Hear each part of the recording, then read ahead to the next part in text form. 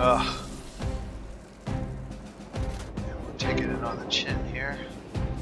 So we're going to use our extra roll maneuverability and hopefully cause this Kai to overshoot us.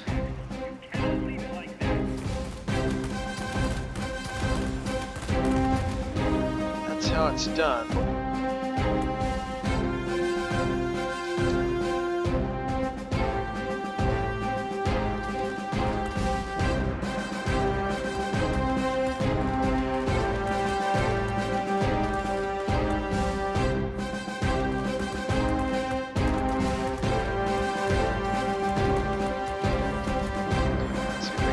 Distance this time.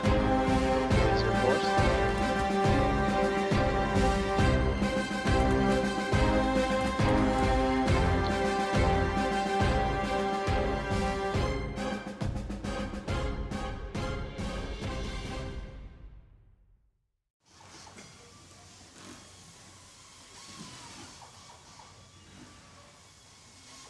Greetings and salutations, fellow pilots. This is Akirishin. By request, I am featuring in this video the Kyushu J7W3 Tier 10 Japanese Multirole Fighter.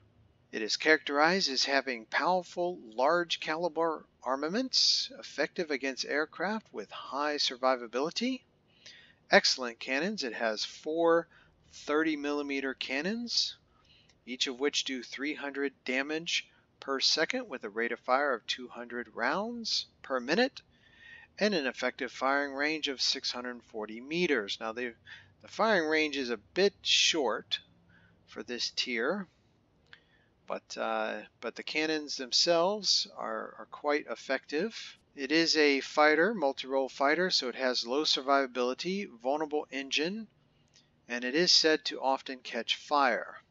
High airspeed and a good boost. It's got a 12-second boost. Good maneuverability in horizontal turns, and is said to be effective in low altitude combat and in destroying small amounts of ground targets. You know, the bombs are not that great. You only have 2 of them.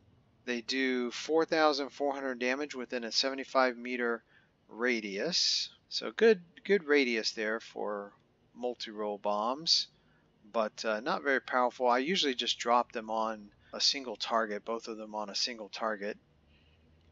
Oftentimes it's just a anti-aircraft position, so don't count on those to be stellar, but better than none, I guess.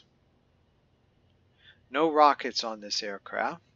Its maximum optimal altitude is 1,600 meters. Its service ceiling is 3,600 meters, and it does okay at the higher altitudes, but you got to be very careful that you don't get caught up there. I wouldn't stay up there very long because you end up being a sitting duck. Rate of climb is 146 meters per second. Haven't had too much difficulty in stalling. Stall speed on this aircraft is 120 kilometers per hour. So, you know, about middle of the road stall speed. I would say it hasn't stalled even once in the time I've been playing with it. Now, one of the best things about this aircraft, and I think its primary defensive measure, is its ability to roll. The rate of roll on this aircraft is 128 degrees per second. By way of comparison, one of the excellent rolling aircraft is the FW-190A8R2. Its rate of roll is 160 degrees per second. That's without all of the equipment slotted. So that just gives you a little bit of a comparison there to the rate of roll on the J7W3.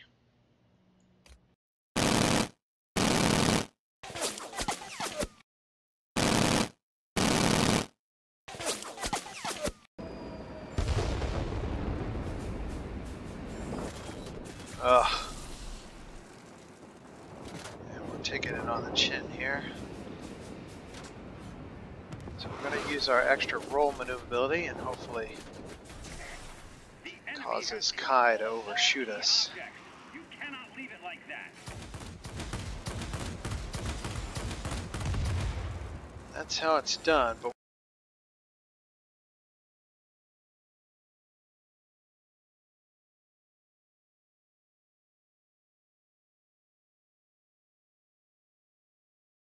with our equipment choices, I've been able to get the rate of turn for 360 degrees at 9.7 seconds, which is not too bad for a multi-role fighter. Its cruising speed is 480 kilometers per hour. Boost speed is up to 857 kilometers per hour. And again, it's got that 12-second boost.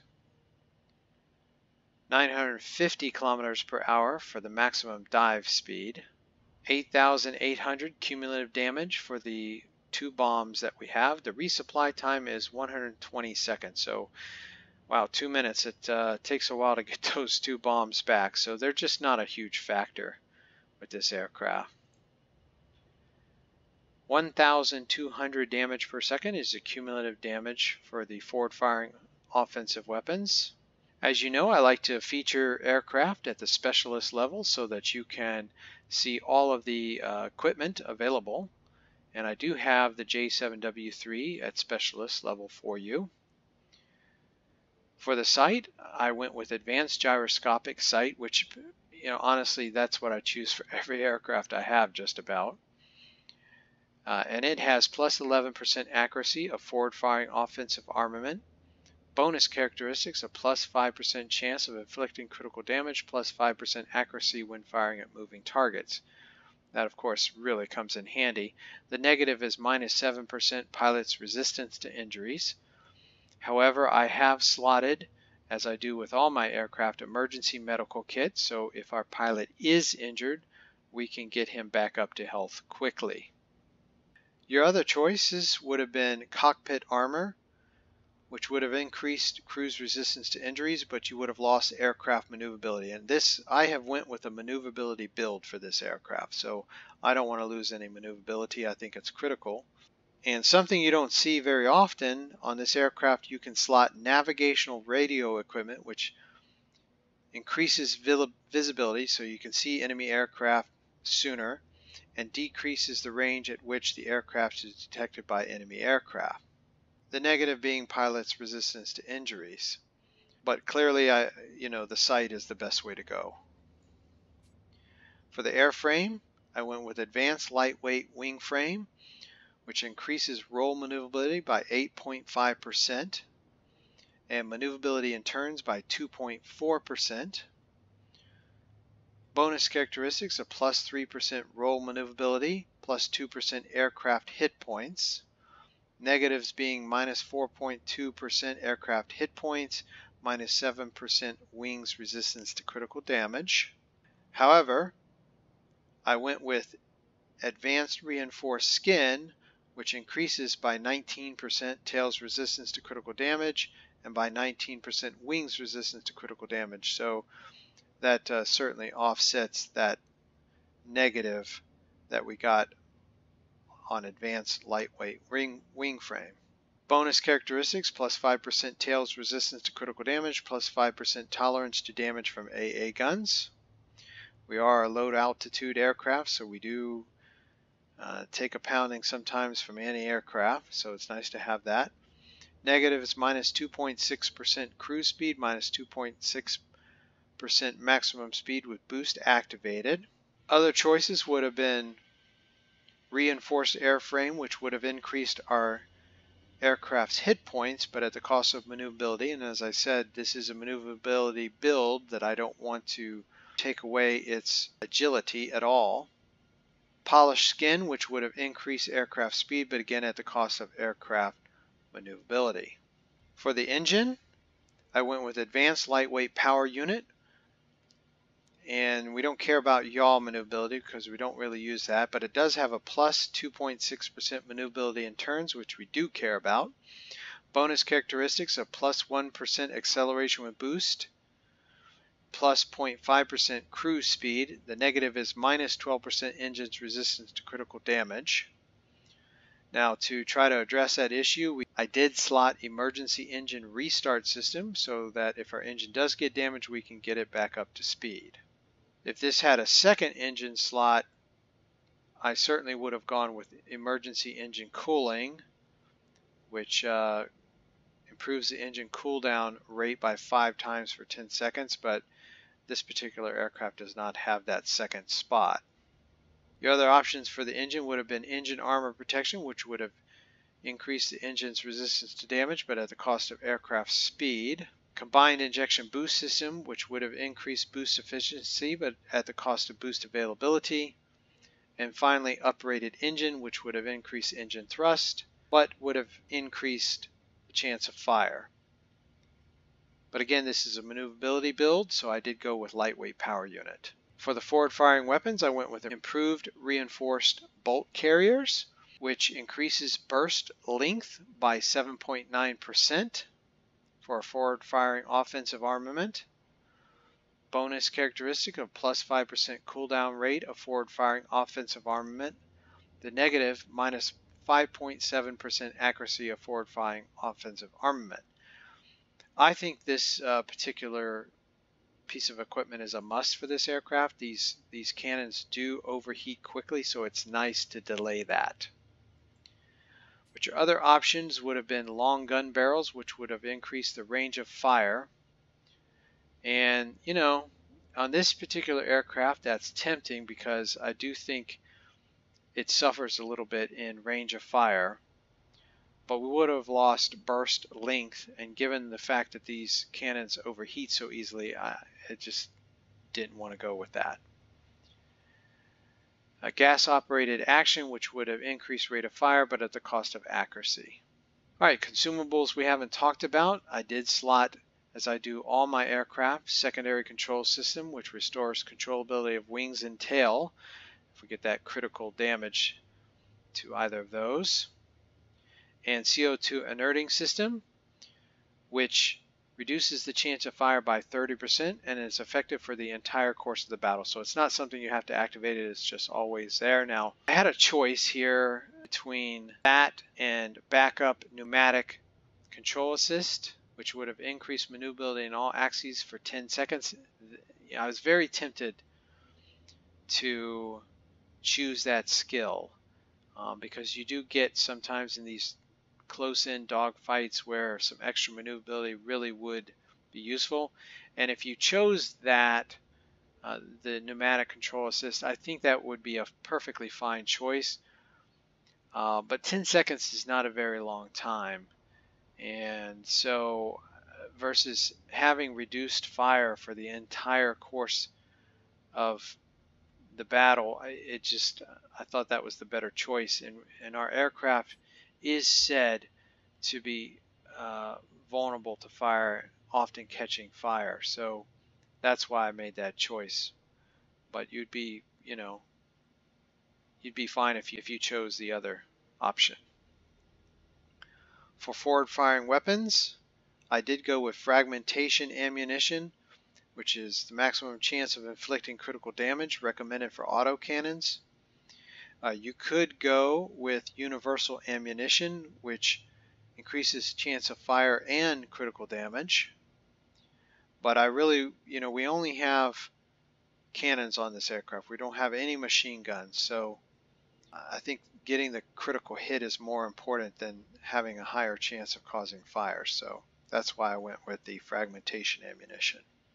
For pilot skills, I went with Marksman 1 and Marksman 2. Collectively, those reduce dispersion of forward-firing weapons by 10%. And in the case of Marksman 2, it also increases accuracy of firing at actively maneuvering targets by 10%. I think these two skills are a must on this aircraft.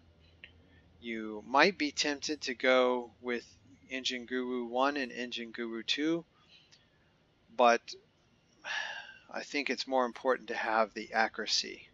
Because this is a maneuverability build, I did go with Aerodynamics Expert, which increases the positive effects of mounted equipment on aircraft maneuverability by 40%. So all those choices we made, increasing maneuverability of the aircraft, this is going to augment those effects by 40%. So good synergy there with our chosen pilot skills and our equipment.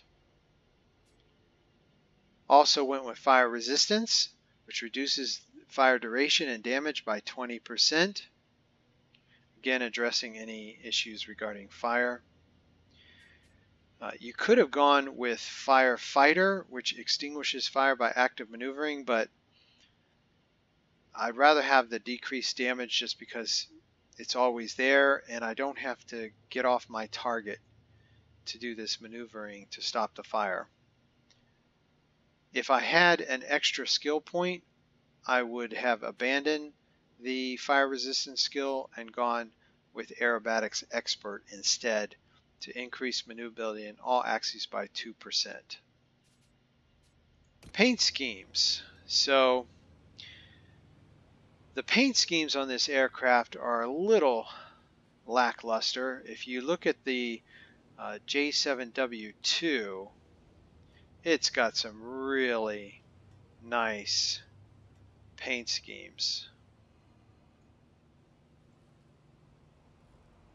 Desert is particularly nice, but the J7W3, its paint schemes are not quite as good, unfortunately.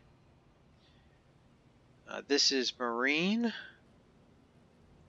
Desert, Winter, and Summer. So yeah, a little boring, which is a bit disappointing. You want your level 10, your tier 10 aircraft to have the best, but not so with the paint schemes for this aircraft. Alright, so that is my build for the J7W3. Let's head into battle now and see how it actually performs.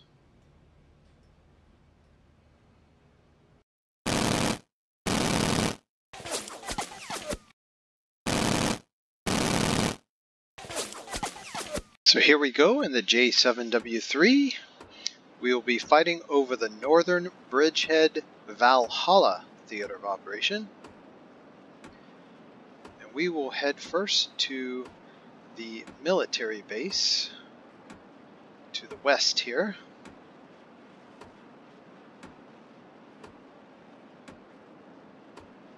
Show me what you can do, pilots. Let's roll.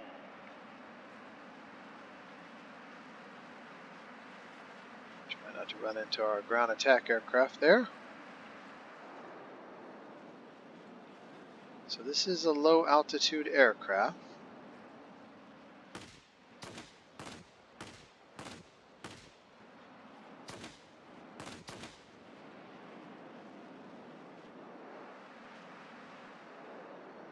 Come in here and we will drop our bombs on this target right here. Hopefully that will take it out. We've got a ground attack aircraft coming in, so we'll focus on hopefully taking it out and denying the enemy this military base is under our control. military base. The attack.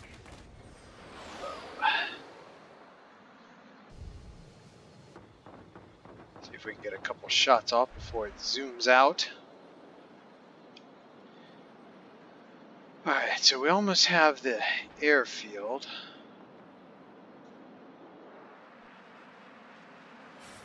Head over to this garrison. And I'm going to be watching for that heavy fighter because it is around here somewhere. There it is. Need to be watchful of it. 60 seconds still left before our bombs are back up. Let's see, what do we have over here? Ground attack aircraft. Enemy bombers inbound. Don't let them reach their target.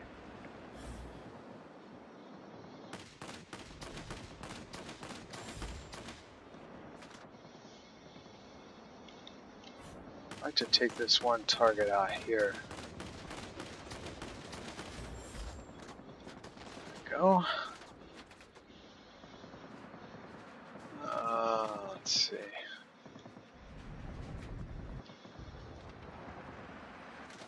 Multirole. Let's see, I don't know if we can get up there to it though, and on word we're going to expose ourselves here. See if we can take this air defense aircraft out. Come on. Our military base is launching strikes on the enemy. This will make things easier for There we you. go. And we have our bombs, so let's see if we can... Oh, now we can save them. What do we have over here? Fighter, no, multirole. F-84F.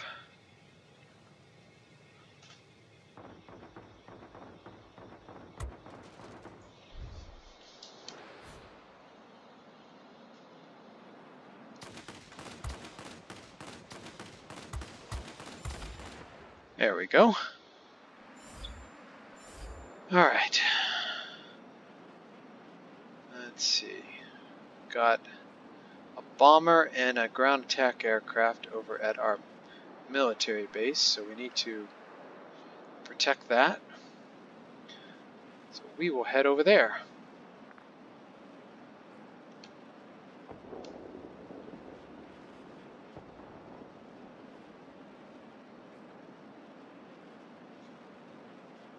We did have a ground attack aircraft. Do we still? Or did it get destroyed? There it is. It's coming in now. And we will take it out.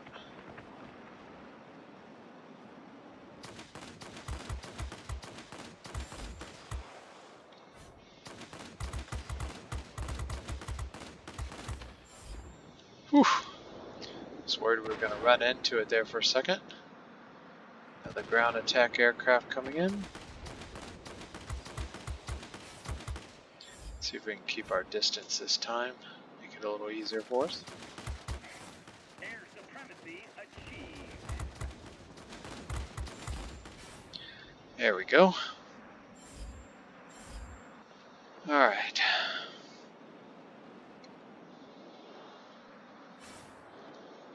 Got a couple aircraft working on our garrison that we captured over here. And then there's a ground attack aircraft coming in there, an IL-40, to also work on that garrison. So let's see if we can save it. Come on. Zoom in here to make our shots count. Victory is in sight. Keep it up.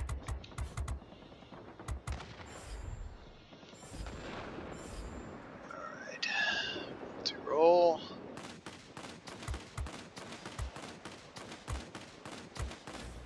These cannons are nice. Another multi-roll, trying to get our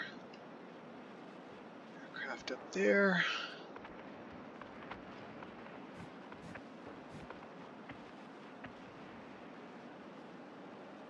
We're a little bit out of our element. Kind of high for this aircraft. Receiving reports about rapidly deteriorating weather conditions. Support will be We've got bombers coming in, so we'll do what we can here. I don't know where the right aircraft for this, but we're it.